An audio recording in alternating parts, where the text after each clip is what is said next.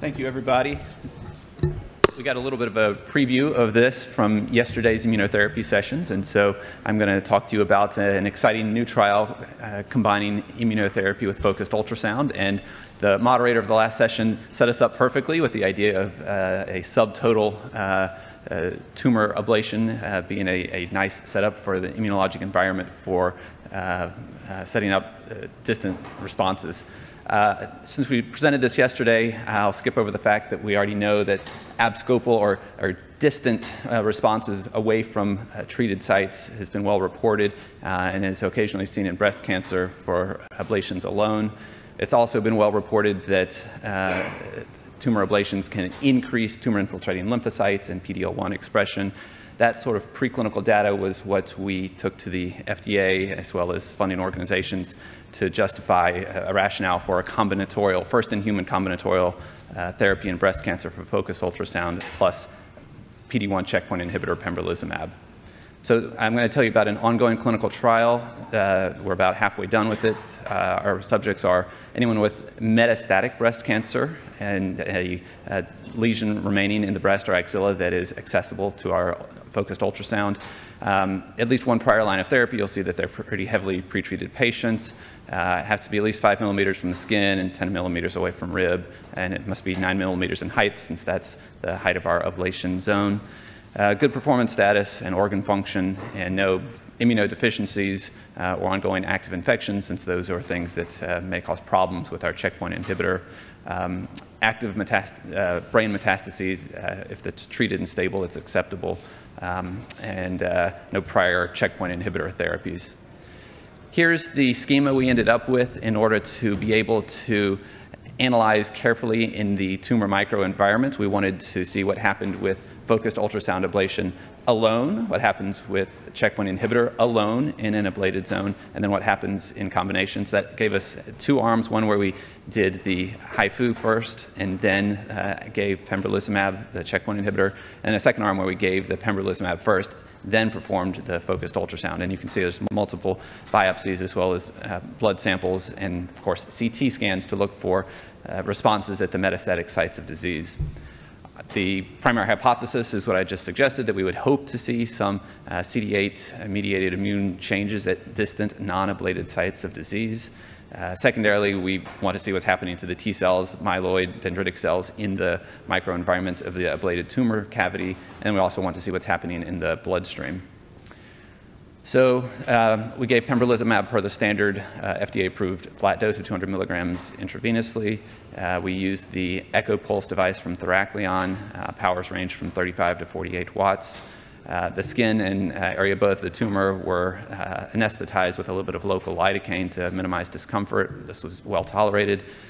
We outlined our target lesions in 3 dimensions on the ultrasound image.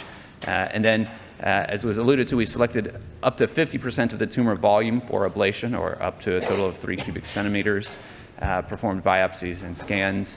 And here's just an example of how how the device pre-selects an area. You circle in all 3 dimensions the area of interest in the tumor, and then set up, again, up to about 50% of the active lesion, purposefully trying to leave some viable tumor in that sort of shoulder thermal zone that is thermally injured, and therefore antigen can be expressed. The dendritic cells can infiltrate, pick up antigen, deliver it to lymph nodes, and deliver it to immune mediators. So purposely not a completely ablative regimen. A couple of examples just of how we were able to biopsy in the tumor and then in the periablated area. And the status on this trial, as I said, it's ongoing. We've completed treatment on 5 out of 12 patients. We just enrolled 2 more patients in the last week. Our median age, 56. They're very heavily pretreated patients. All have had visceral disease. 2 of the patients have had brain metastases. So, of course, like many early phase trials, these are very heavily pretreated and complex patients.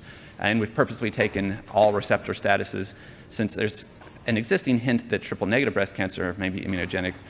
But estrogen receptor positive breast cancer has really been a tough egg to crack, so we wanted to purposefully look and see what are the immunologic outcomes of treating ER-positive breast cancer patients.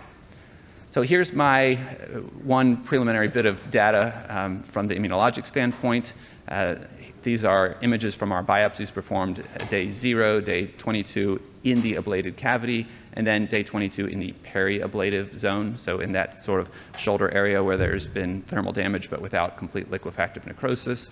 You can see for the CD8s there at the peri-ablated area that there's a clear increase in the amount of CD8 infiltrate in the peri-ablated area without an accompanying increase in FOXP3 regulatory cells. We think this is probably a good sign. We think that these CD8 T cells are active T cells that are recognizing tumor antigen. We are also seeing, as was predicted, an increase in PD-L1 positive cells in that infiltrate. So this is encouraging preliminary immunohistochemistry. We've got all of the rest of the immunologic analysis ongoing, and as I said, there's several more patients to present at our next update of this data.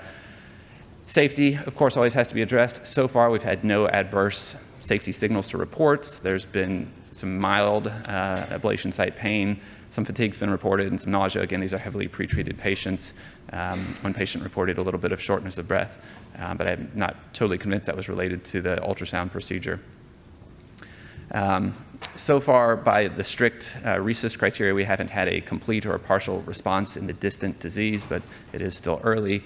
There's a hint that a couple of patients going on to future therapies have had really dramatically good response on future therapies. That's something that other folks in the immunology world have seen, that the next therapy after your effective immunotherapy can be highly effective and durable. So some encouraging endpoints already, and lots of thanks to all the team from UVA, folks at Ultrasound Foundation, Thorac-Leon Merck, and our supporting grants. And with that, I'll take questions.